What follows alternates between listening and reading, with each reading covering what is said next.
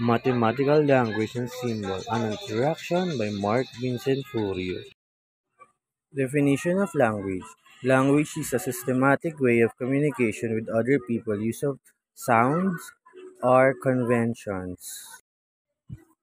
Importance of language. Language was invented to communicate ideas to others. Language of mathematics like numbers, set, functions, and perform operation like addition, subtraction, multiplication, and division.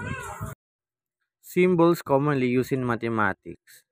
First, the 10-digit operations, sets, variables, special symbols, logic symbols, and last, set notations. Some important sets are the following. First, n, set of natural numbers. W, set of the whole numbers. Z, Q, set of rational numbers. Q with an apostrophe, set of irrational numbers.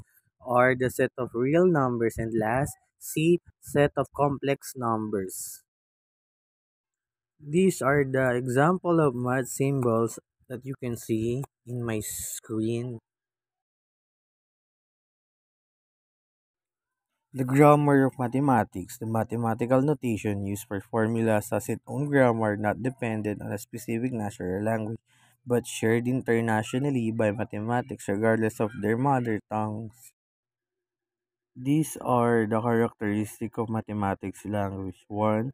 Precise. Second, concise. And last is the powerful.